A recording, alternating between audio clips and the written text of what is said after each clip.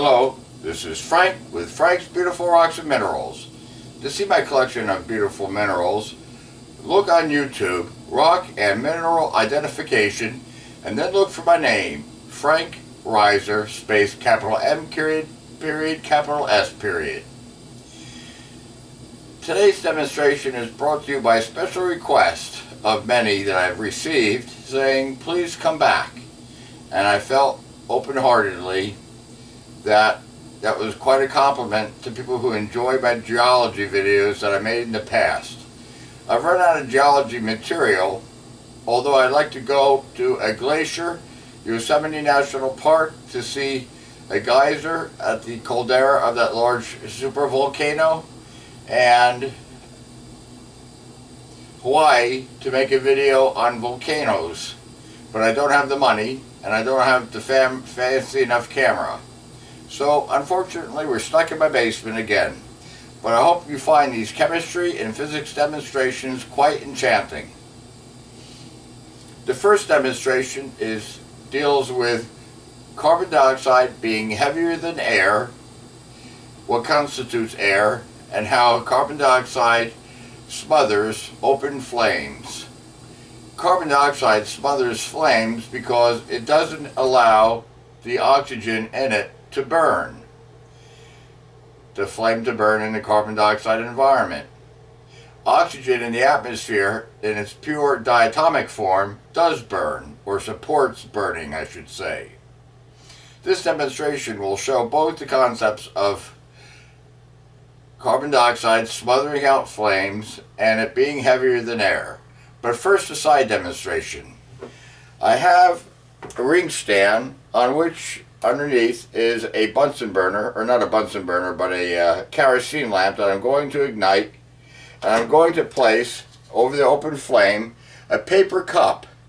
And I imagine you will think, obviously, that what ensues will be the burning of the paper cup. Let's watch it. Here's the flame, and here's the paper cup.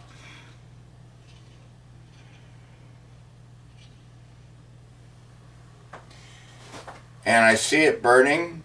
The paper is burning, and we will watch it. We say that the paper has reached its kindling temperature, meaning it's burning.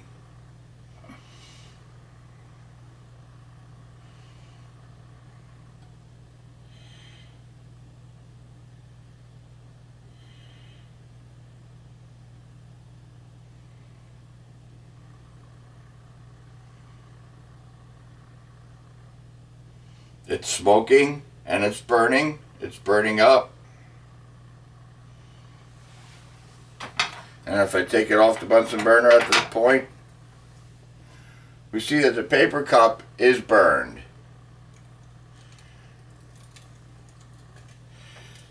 Let me lower the camera so you can see the bench.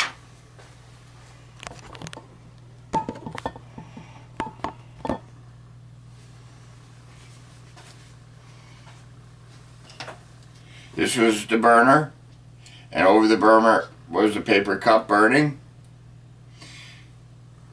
It burned up. I took it off, and you see that the paper cup is burned away.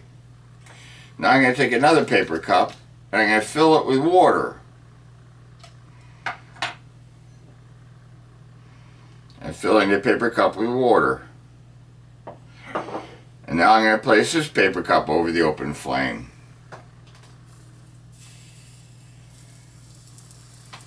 And we'll see what happens. I'll add a little more water to that.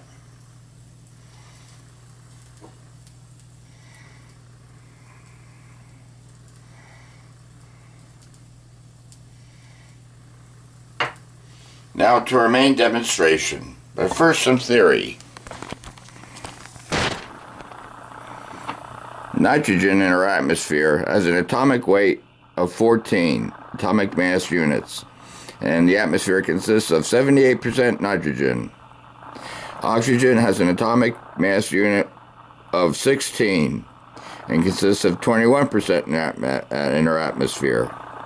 Argon has an atomic mass unit of 40 and consists of 0.9% in our atmosphere. Carbon dioxide, methane, water vapor, and other gases are only 0.1%.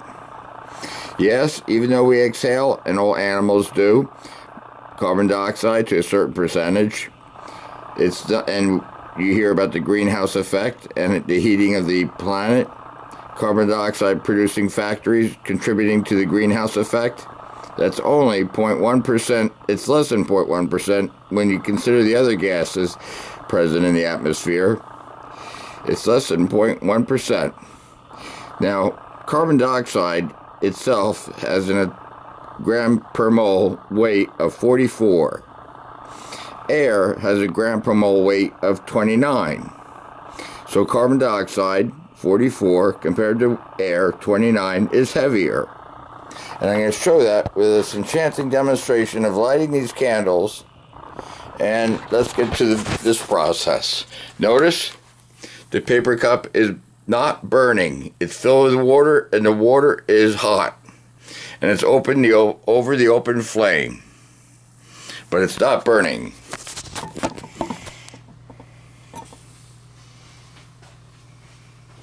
Now I'm going to ignite these candles, which are on pieces of wood that are forming a staircase, inclining the candles.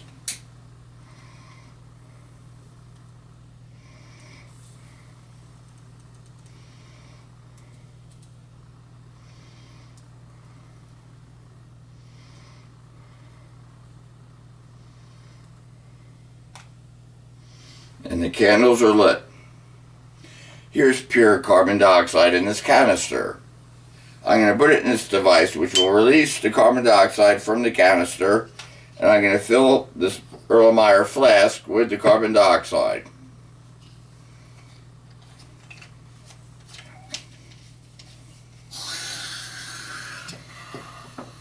I'm now filling the Erlenmeyer flask with pure carbon dioxide with the atomic mass unit weight of 44. And I'm surrounded by air, which has the atomic weight of 29 grams per mole. Carbon dioxide is 44 grams per mole. Air is 29 grams per mole. Carbon dioxide is heavier. Now what will this mean in this demonstration? I'm filling the Erlenmeyer flask with carbon dioxide. The air, when I release my hand from the mouth, will not flow into the Erlenmeyer flask because the Erlenmeyer flask is filled with carbon dioxide and it is heavier than air. Air cannot sink into the Erlenmeyer flask and displace the carbon dioxide because the carbon dioxide is too heavy for the air. There it is. There's the flask filled with carbon dioxide. Now watch what I'm going to do.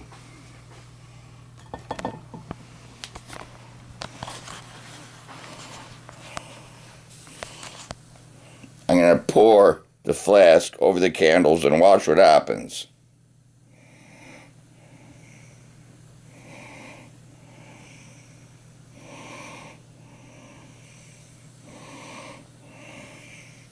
And all candles in a stepwise direction went out except one because I ran out of carbon dioxide in the flask. This demonstrates how carbon dioxide is heavier and displaces the lower weight of air by the flame demonstration. And this is Frank with Frank's Beautiful Rocks and Minerals saying stay tuned for more demonstrations in chemistry and physics. Have a good night. Goodbye.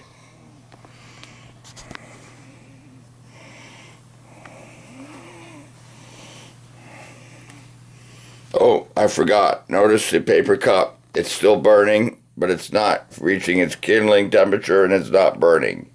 It's hot, but not burning. I can remove the paper cup.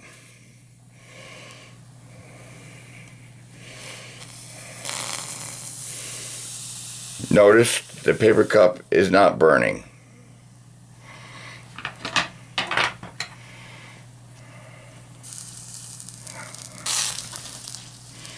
Made a bit of a mess, but it's okay. There's the paper cup. It was filled with water and didn't burn. It didn't reach its kindling temperature. And I'll leave you to ponder why that happened. Now I can say this is Frank with Frank's Beautiful Rocks and Minerals. Have a good day.